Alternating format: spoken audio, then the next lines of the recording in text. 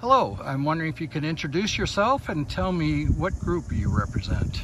I'm Frederick Karstead. I'm from Winnipeg, Manitoba, and out in Winnipeg we portray Swiss regiments that came with Lord Selkirk to the Red River in 1816 and 17, and we call ourselves the Forces of Lord Selkirk.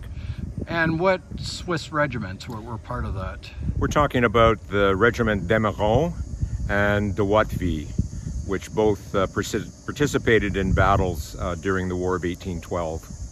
All right, and then what were some of the notable battles? Well, for the Regiment d'Emeraunt, it was the Battle of Plattsburgh, where they were given the job of the advance guard and also covering the retreat of the British Army from that engagement.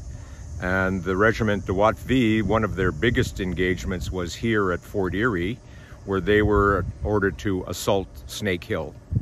Yeah, and then actually they were right in the thick of things during the sortie in September too, eh? That's correct, they had yes. an awfully hard siege.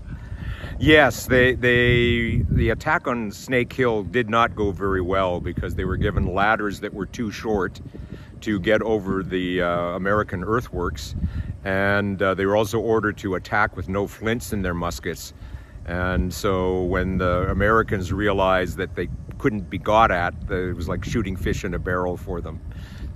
Tough going for sure. All right, well, thank you very much. Oh, you're welcome.